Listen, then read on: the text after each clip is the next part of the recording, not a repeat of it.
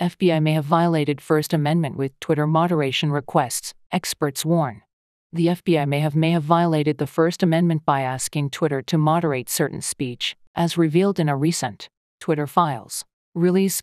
A Twitter Files installment released by Substack journalist Matt Taibbi last week revealed Twitter's former head of safety, Yoel Roth, apparently attended weekly meetings with the FBI, the Department of Homeland Security, and the Director of National Intelligence about moderating misinformation ahead of the 2020 election. In October 2020, just weeks before the election, the FBI prompted Twitter to take action after it flagged 2 tweets related to alleged voter fraud, according to a screenshot of internal communications posted by Taibbi. Twitter responded by slapping a label that said, "Learn how voting is safe and secure," on one of the tweets from a GOP Indiana politician, according to the screenshot. Screenshots also showed Twitter's current policy director, Nick Pickles, and a marketing employee discussing how the company detects misinformation partly through partnerships with the FBI and DHS.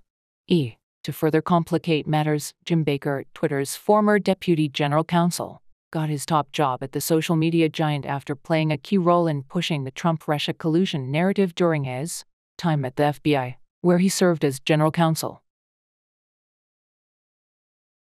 New Twitter CEO Elon Musk fired Baker this month due to concerns over his possible role in suppression of information important to the public dialogue. It was later reported that Baker had a hand in vetting, without Musk's knowledge, the first installment of the Twitter Files that detailed the company's suppression of the New York Post's Hunter Biden laptop story ahead of the 2020 election. Baker's name surfaced in the Twitter Files due to internal company discussions about the laptop story, during which he concluded, "It's reasonable for us to assume that the laptop story came from hacked materials despite other employees' protests." The White House on Friday said it had no involvement in pressuring Twitter to censor information and that no one had been in contact with Baker before his firing. "It's up to private companies to make these type of decisions," White House Press Secretary Karine Jean-Pierre insisted. "We were not involved. I can say that we were not involved." National Security Council Strategic Communications Coordinator John Kirby similarly told Fox News on Sunday that the Biden administration is not directing private social media companies on how to manage their content. "It's up to these social media companies to determine how they're going to manage their content," he said. It's a stark contrast from last year, when White House Press Secretary Jen Psaki boasted that the White House was in regular touch with social media platforms, working to combat the spread of disinformation on COVID-19. "We are in regular touch with the social media platforms, and those engagements typically happen through members of our senior staff and also members of our COVID-19 team, specifically on the pandemic," Psaki said in July 2021. Heritage Foundation senior legal fellow Hans von Spakovsky told Fox News Digital that while Twitter is a private company that is free to moderate content, the company could be viewed as an agent for the federal government if it is found to be taking its direction. "The First Amendment applies to the government and prohibits censorship by government agencies and entities, not private actors," von Spakovsky said.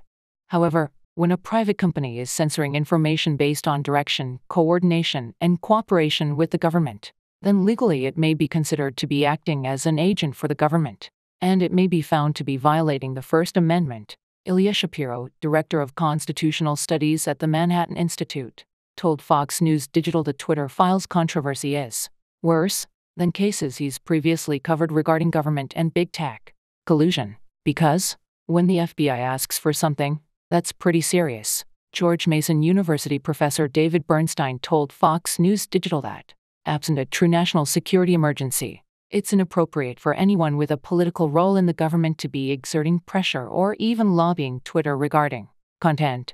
"The FBI is a trickier case," he said. "If there is no political interference, the FBI sharing information with Twitter is not inherently inappropriate. For example, the FBI could share information that a Twitter account is linked to a known terrorist group. However, there is obviously a line between properly sharing information and a government agency unduly pressuring an agency, especially if there is a threat of retaliation attached. Without knowing more about exactly what the FBI was doing, I can't say which side of the line it was on." Robert J. Delahanty, a senior distinguished fellow at the University of St.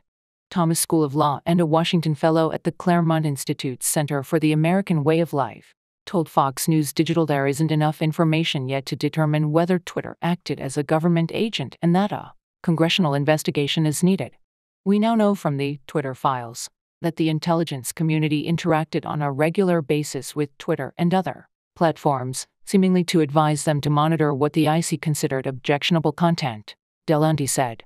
We do not yet know enough about the nature of those interactions to be able to say whether the platforms in effect became agents of the government. They may have. The next Congress must make it a top priority to investigate the apparently extensive contacts between the intelligence community and the platforms to determine whether what amounted to governmental censorship of political speech took place.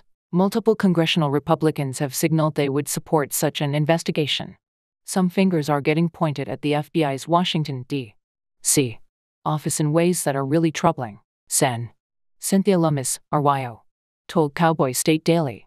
The accumulation of accusations pointed at the FBI's Washington, D.C. bureau, I think, make it ripe for serious investigation by Congress. For far too long, big tech has operated with unchecked power. Rep. Elise Stefanik, RN.Y. told CNY Central.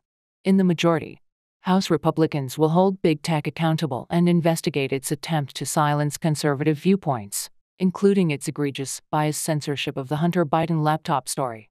To create a government accountable to the people, we will further expose the weaponized DOJ and intelligence agencies' complicit involvement in pushing and suppressing stories for political purposes, and we will hold them accountable. The release of the Twitter files began with journalist Matt Taibbi revealing internal efforts to suppress the New York Post's Hunter Biden story in 2020.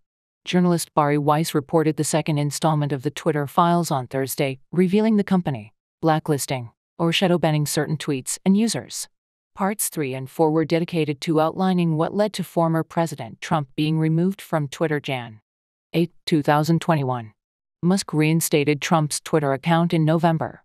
The fifth installment, reported by Weiss on Monday, revealed that staffers believed that tweets written by Trump about the events of Jan. 6, 2021 had not actually violated its policies, despite the company saying they did at the time. Musk has implied that a future installment of the Twitter files would involve efforts to those who criticized COVID-19 policies.